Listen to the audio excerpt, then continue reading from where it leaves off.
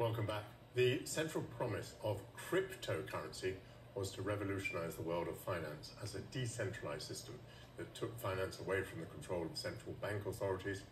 Controlled instead by blockchain, crypto, which includes Bitcoin, would be the disruptor of many industries and give access to wealth for all with cheaper, faster money transfers. With no central control, it was reasoned, collapse couldn't happen as there'd be no single point of failure. Earlier this month, one of the world's largest cryptocurrency exchanges, FTX, filed for bankruptcy.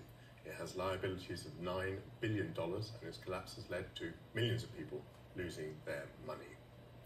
Sam Bankman-Fried has been accused of running the company as his personal fiefdom.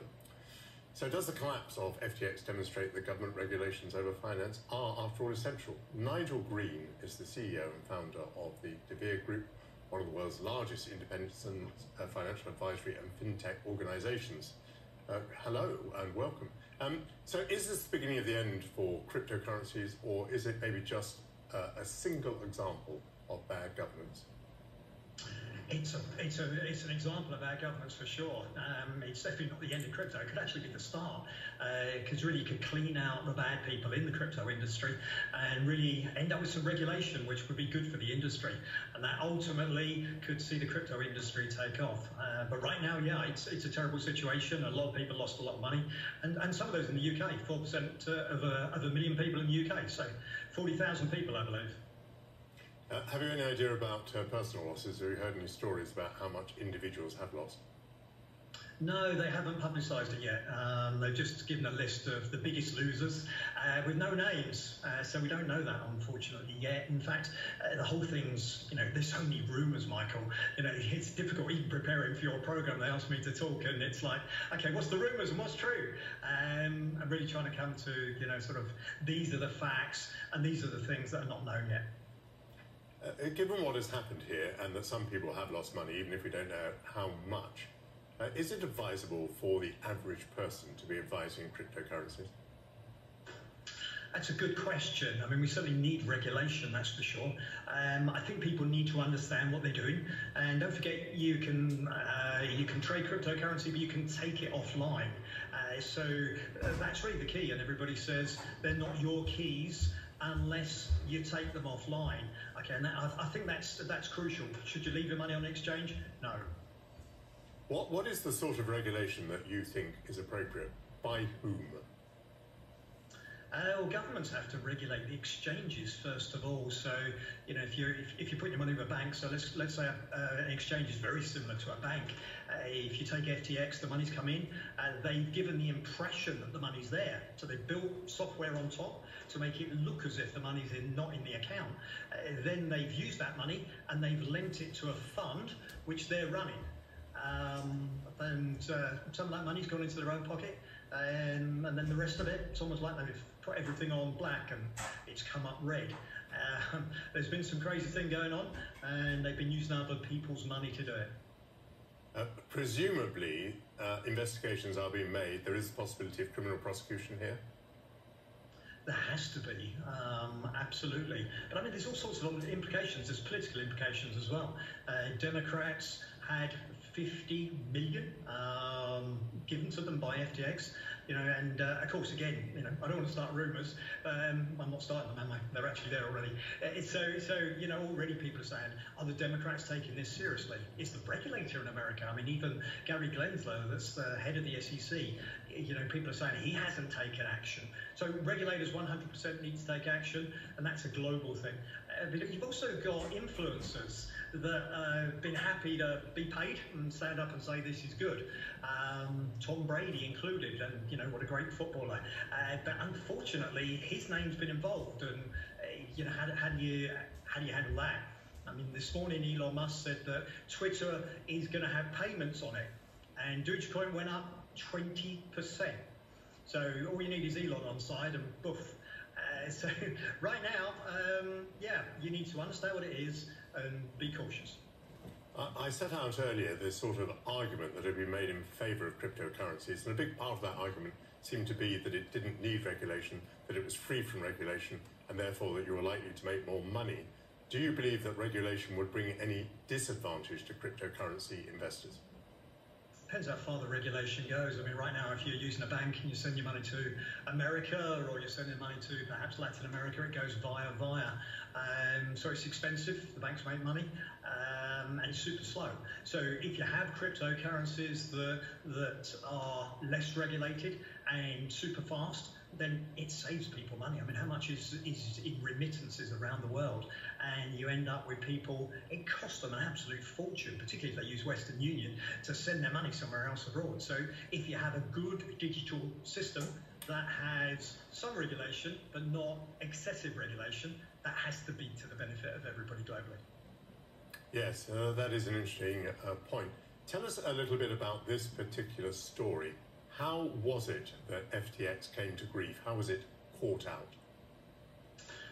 So what happened was they had their own token, which was FTT. And the token was held by lots of people, including Binance. So then it was publicized that they had debts, and they didn't have enough assets to cover the debts. It was also said that they were negotiating with the regulator, so the SEC, to get favourable terms for themselves and not for other cryptocurrency exchanges. Binance announced that FTX had not enough reserves. They said they were selling the tokens. So then, if you like, there was a run on the bank. Everybody was cashing in, everybody was trying to sell. So, it doesn't matter what bank it was in the world, if everybody's taking their money out, guess what? Last man in. So it collapsed. But literally, then when it collapsed, they found no accounts, no board meetings. The company was run by a messaging system that had disappearing messages. I mean, it sounds like super horrific. And why was nobody watching? I mean, it was in the Bahamas. They come out red-faced. Difficult. And yet, despite that, you believe that cryptocurrency will be a very important part of the future. Explain why. I think it's a failure of government. I think it's a failure of regulation. I don't think it's a failure of crypto. So, the underlying product is good. Crypto is good. Digital currencies is good. They're efficient. So I think there's a Sam Bankman-Fried failure. There's an FTX failure. That doesn't mean there's a crypto failure. Okay? The underlying reasons why crypto is good are still there and still intact. But the people I speak to who are invested in crypto, I'm not myself, talk of it with enormous ups and downs. I mean, they talk about it more or less as though it were betting on a horse. I mean, are you suggesting that it's going to continue to be like that? Or is it in some way going to become embedded as an accepted and, if I may use the term, thoroughly respectable part of the financial system? I believe it will be a respected part of the financial system. So just think yourself. Okay, let's try and persuade you, shall we? So if we got Bitcoin, there's a limited amount. So you got 21 million Bitcoin. So the code limits it. So let's say the Labour government get in. Am I allowed to swear on this program? So Labour get in, and they decide everybody needs to be equal. So they start printing money. So they start flooding the country with money. Guess what? Okay, the pound devalues. So people believe that if you've got a computer keeping score, that's better than a government keeping score. So that's a good principle. You can send money inexpensively. That's a good principle. So there's some good principles there that I believe ultimately will come through. Things like FTX damage confidence. Volatility damages confidence. So it's going to take time. It's not going to happen overnight. But I believe ultimately we will get there. Is there any chance of a global regulatory body, or failing that, a global agreement between governments about what the regulation should be in each territory? Well, it's tough getting governments to agree on anything, isn't it? Even climate change. I can't see it. So I think you're going to have some governments are going to be anti, some are going to be for. I mean, is there a case for London, the UK, saying we want to be a digital hub and we want to get it right?